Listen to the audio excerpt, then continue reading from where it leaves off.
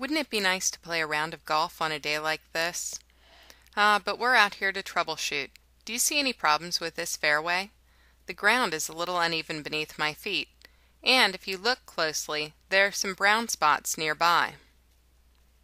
One of the best and easiest ways to figure out if certain insects are damaging turf is to do a soap flush. You basically get a bucket or gallon jug and fill it with water.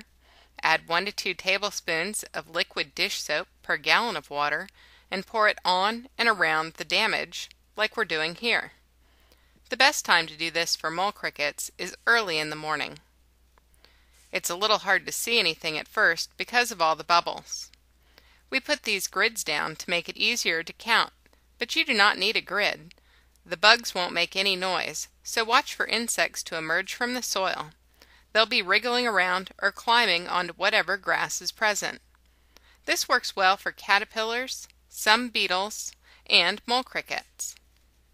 Unless you have great distance vision, it helps to get close because the insects stop moving soon after they come out.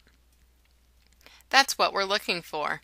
This tawny mole cricket is coming out of a tunnel trying to escape from the soap solution. If there's a lot of leaf litter on the turf, a mole cricket could blend in a bit because of its light brown color, even after it comes out of hiding.